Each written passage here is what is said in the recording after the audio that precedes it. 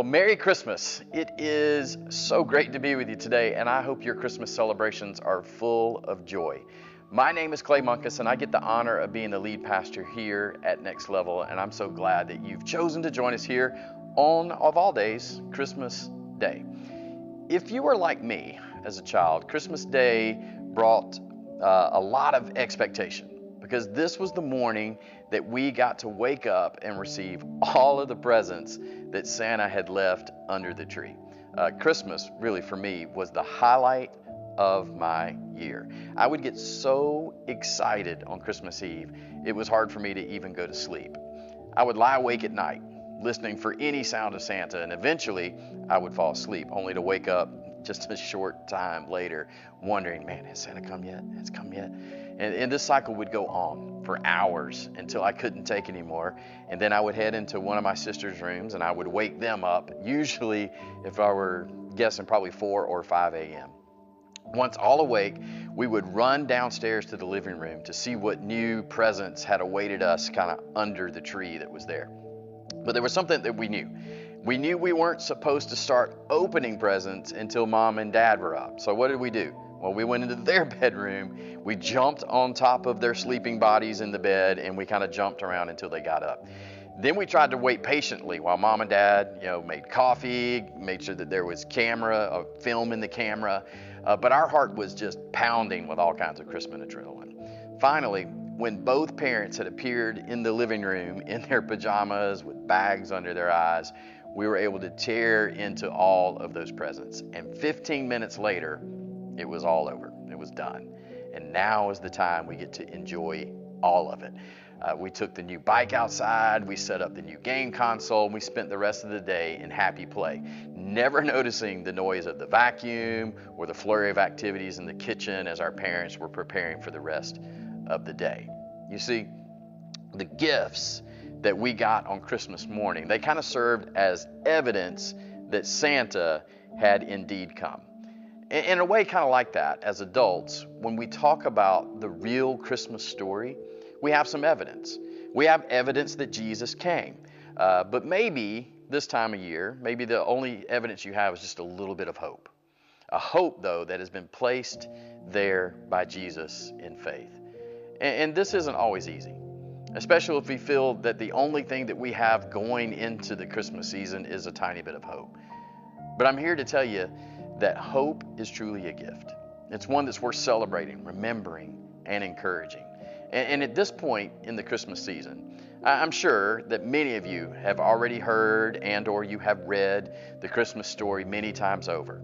If not, I would encourage you to go and open up your Bible and read the account that Luke wrote in Luke chapter 2. That would be a good read to do on Christmas. So for today, I want to take you to some words that are a little different. These are words that Paul wrote to the church in Rome about this hope that we have in Jesus. And in Romans chapter 12, the Apostle Paul, he's giving people like us some very practical instruction about the Christian life. The first few verses of this chapter are pretty well known as Paul calls us to become what he calls a living sacrifice and to be transformed. But today, for the sake of talking about the gift of hope we have in Jesus on Christmas, let's look at verse 12 and let's unpack what he says in this very short little verse. He says, "Rejoice in our confident hope, be patient in trouble, and keep on praying." I love the phrase he opens up with here, like rejoice in our confident hope. I'm not sure how many of you are sports fans, but I'm from Atlanta, so one of my favorite teams is the Atlanta Braves. And last year was a magical year for them as they did what no one thought was possible. 2/3 of the way through the season, if you didn't know, the Braves didn't even have a winning record. But in August, things started to turn around. And with each winning series, my confidence in them began to increase. Over and over, the more the Braves won, the more confident I was in them winning again, all the way through winning the World Series.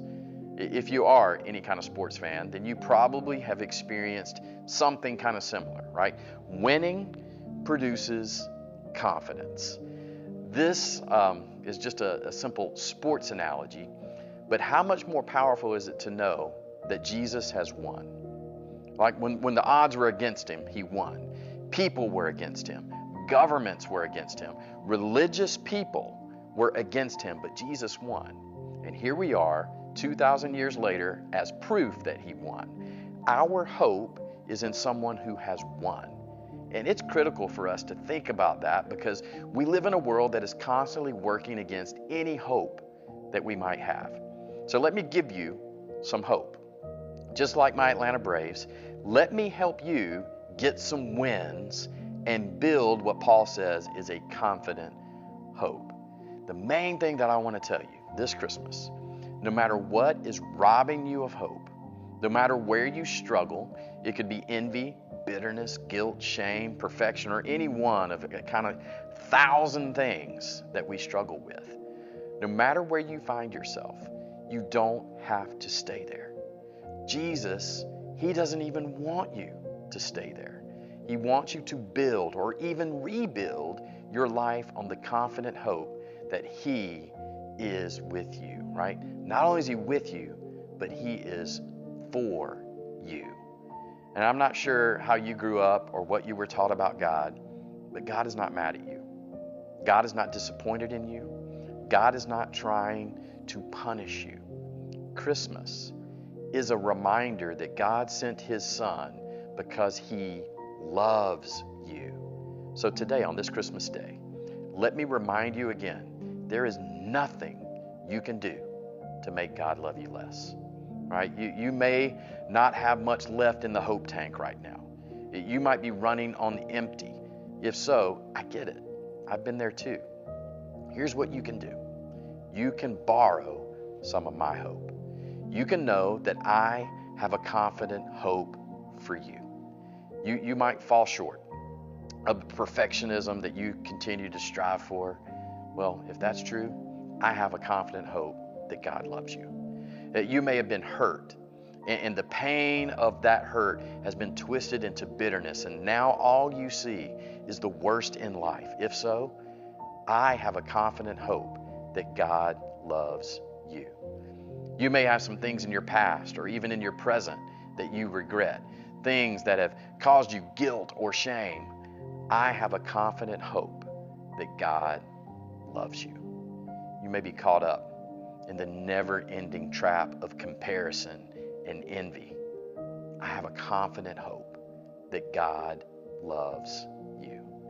No matter what you've done or what you've been told, right? People have said maybe that there's no way that God could love you.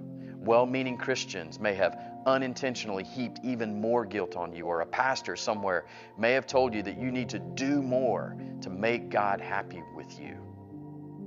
Listen, if that's what you've been told, or if that's how you feel right now, you can have a confident hope that God loves you just as you are right now. All right? This is why he came at Christmas. He wanted to get to know you. He wanted you to know what true life is really about. He wanted to build a relationship with you and teach you about how he designed life to work. He wanted you to love him as much as he loves you. In that verse that we read about hope, Paul tells us to be patient in our struggles and pray. Prayer, guys, is not some magical grouping of words. It's just a conversation between two friends. And on this day, I would encourage you just to do that. Start a conversation with a friend who loves you just as you are. It may have been a long time since you've done this. You may have never done this. You may have never made space for prayer. Whatever your story is, I can assure you that God is ready for you. He wants to hear from you. He wants a relationship with you. He wants you to experience the thrill of hope that is only available through him. If this weren't true, then Jesus would have never come in the first place. All right? There would be no need for a Christmas celebration, and everything that we do here would be for nothing. But Jesus did come. He did live. He died for you. With the weight of your sin on his shoulders, he died. And I don't know how heavy your burdens feel today, but I know that Jesus can handle them. So, talk to him today. Share your heart with him. Why don't we do that right now? Let's just pray together. Jesus, help me to hear you saying that I am your hope over all the voices. Jesus, you have said that you are the hope for the hopeless, so I'm running to you with both hands stretched out. Fill me up with hope and give me a tangible reminder today that hope is an unbreakable spiritual lifeline. God, you know those things that are in my heart that have been robbing me of hope. Today I give them to you. I trust them to you. Help me find small wins of hope today and each day moving forward. Help me build or even rebuild a confident hope in you. Amen.